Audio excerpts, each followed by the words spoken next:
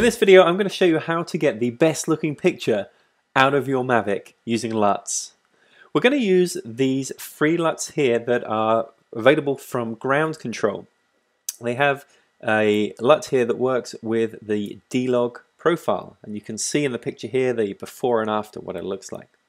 It's simply a case of getting a free download, so put your name and email address in and click subscribe to download. It'll send you a link to get the LUT. The LUT you'll then install here. It's called Ground Control D-Log LUT. So how does it work? Well, the first thing you need to do is you need to set your Mavic to record in D-Log. To do that, launch the DJI Go app and then go to the settings. And first of all, go to Style. You need to set a custom style of -1, -3, and -3. Then the color needs to be set to D-Log. That's it. So now I'm in my video editing software. This is Final Cut Pro, and I have some footage here from the Mavic that is shot using that D-Log profile. I also shot some footage using the normal profile on the DJI Go app as well, and you can see that that looks a lot more vibrant, a lot better. That's clearly the winner right now compared to this D-Log footage. But now we're going to apply this custom LUT to improve our D-Log footage and now see which one looks better. The way that you install LUTs depends upon the video editing software you're using and which plugin you use.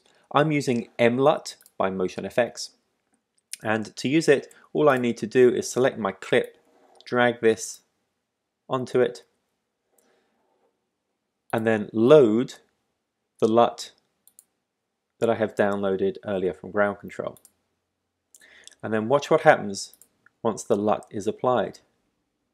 You see that? See the difference? This is the LUT off and this is the LUT on. A huge improvement.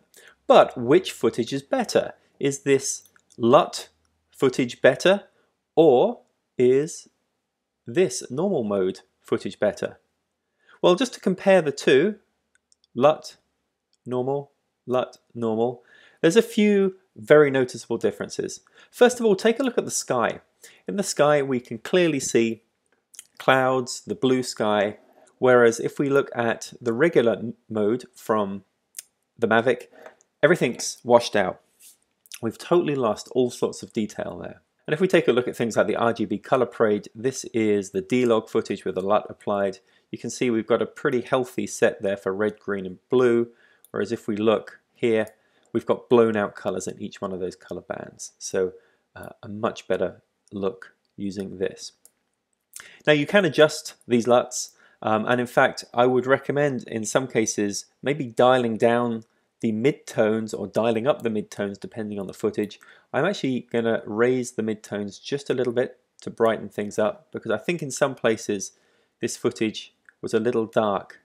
If we compare the footage now, this is with the LUT and without the LUT, I think you'd agree that the LUT looks a lot better. So when you're shooting your Mavic footage, if you use this LUT, set it to D-Log, and then set the custom settings to -1, -3, -3, I think you're going to be very pleased with the results.